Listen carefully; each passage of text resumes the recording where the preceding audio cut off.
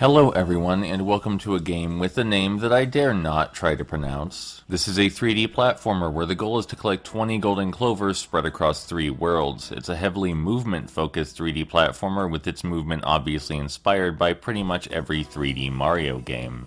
That said, the movement has its own nuances. For example, momentum from a long jump multiplies with each successive long jump, and the spin attack definitely has its own unique physics to it, independent of Mario's.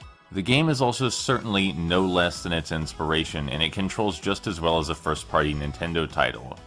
If anything, it might even have a leg up on some Mario games because its simplified control scheme and the ease of chaining moves together makes the fluidity a bit easier. Even in the instances where you're constantly goofing something up, it still feels like poetry in motion. The hazards and obstacles are also lovingly created so that, although you can tackle them in a rather basic fashion, it's also possible to totally show off and get your delicious movement juices all over everything by either moving faster than you think is reasonable, or just by wall spin dive jumping to a ledge you were pretty sure you were supposed to use platforms to reach.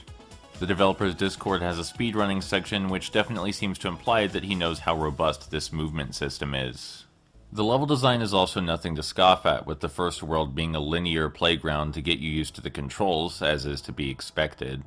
The second world being an icy mountain with a variety of goofy gimmicks and objectives that feels more like a traditional 3D Mario platforming level.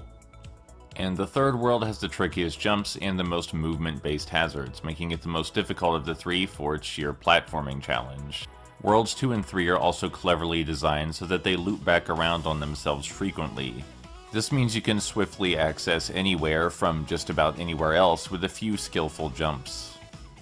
It's hard to think of many complaints as of yet, and considering this is a pre-alpha, that's pretty bonkers. There are many 3D platformers I've played, both indie and major, which would kill to release for money in a state as good as this. The demo you're seeing is available for download for free on Steam, but honestly it's so good like this I would just consider it a small game in its own right now.